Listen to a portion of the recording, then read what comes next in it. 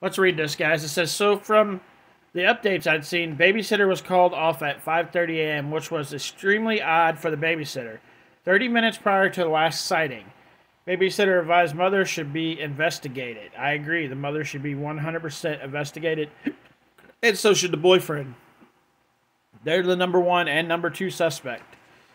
Grandfather is a huge advocate and cheerleader for mom through the years. He is calling BS on her story and has insisted she should be looking into it further. The grandmother has had custody of two of the boys since Quinton was 5 months old. A couple of weeks ago, grandmother went through the courts and served. I'm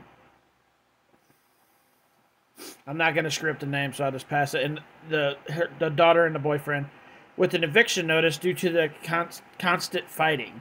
Like, there's a video out, guys, and you can hear these people. Like, somebody from a neighbor went outside and videoed these people fighting in the house, and you could literally hear them outside. This was a couple days ago.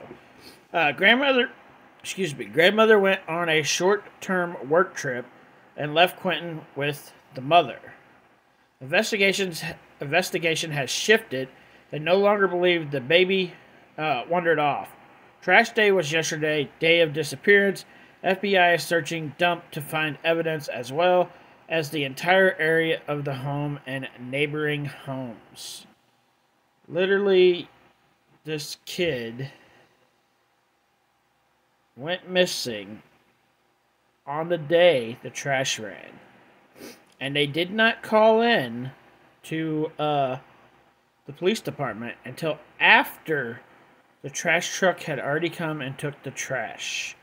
Then they called in and reported the baby missing at 6 o'clock that morning. So 3.5 hours later. They called in at like 9:30. So 3.5 hours later, they call the cops after the trash truck ran. We all know what happened. We hope that didn't happen, but we know what happened.